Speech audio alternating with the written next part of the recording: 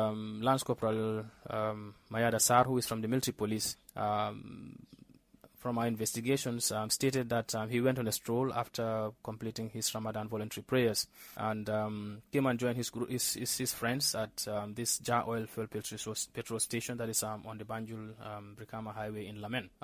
When he joined them, in the midst of their conversations, out of nowhere, Lance Corporal Sarr just got up, pulled out his pistol and showed it to them and said, "Well, this is my life," pointing to the gun. Then one of his friends, Ibrahim Badjie, aged 18 years, snatched his pistol from his hand and pointed the pistol at one of his friends, that's Lamin Sanyang, and falsely sounded with his mouth "pow pow" as if he had fired the pistol. Thereafter, he bent down, that is Ibrahim Badjie himself, and cocked the pistol according to the investigations. It was during that process of cocking that Lamin Sanyang told Hussein Sohna, one of their friends also, that they should run away. Lance Corporal Sarr, according to him, he claimed that he was chatting with another colleague without noticing what was happening around him, even though his pistol was taken away from him.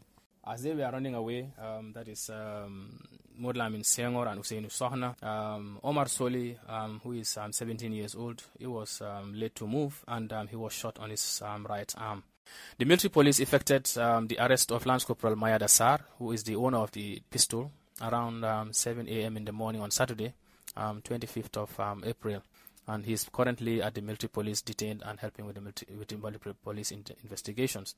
The other civilian, Ibrahim Badjie, who fired the shot, he is also with the police, Gambia Police Force, Banjul Inding Unit, also helping them with their investigations.